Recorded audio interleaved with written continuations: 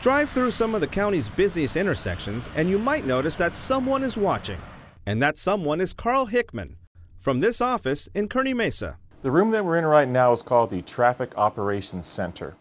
And what we have is an ability with the equipment that is in this room to communicate to approximately 50 of our total of 188 traffic signals that we have in the county. Hickman monitors, troubleshoots, and modifies traffic signal timing, all from here. What we're able to do is maintain an efficient traffic signal system, and that also increases the level of safety that we have on the roadways. And we can do many modifications right here from the office that enable us to do that. This is an actual picture of what is going on in the traffic signal controller as we speak.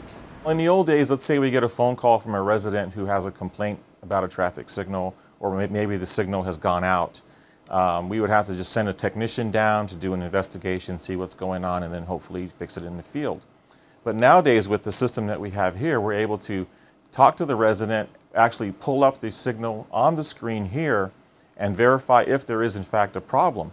We're able to dispatch the correct vehicle, the correct personnel with the correct equipment immediately to respond to the problem. The big TV screen shows what the strategically placed video cameras at major intersections are seeing in real time. The cameras are 360-degree pan, tilt, and zoom cameras, so we can pretty much zoom in pretty close to whatever we want to see. I'm able to zoom in even and read street name signs from a quarter-mile away in some cases. Up on the top we have 12 of our CCTV cameras that are actually streaming back live video. I can access an individual intersection and control the cameras. Here we'll have a full screen view of the intersection at Hamashaw Road and Sweetwater Road.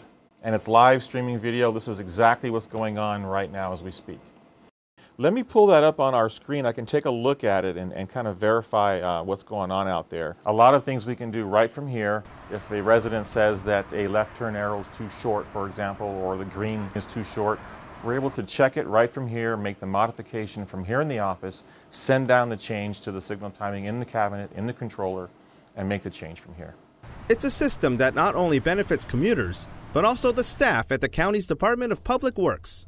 I think that it's helped my job and my technicians' jobs in the fact that we are easily able to access the information that we see live on the screen.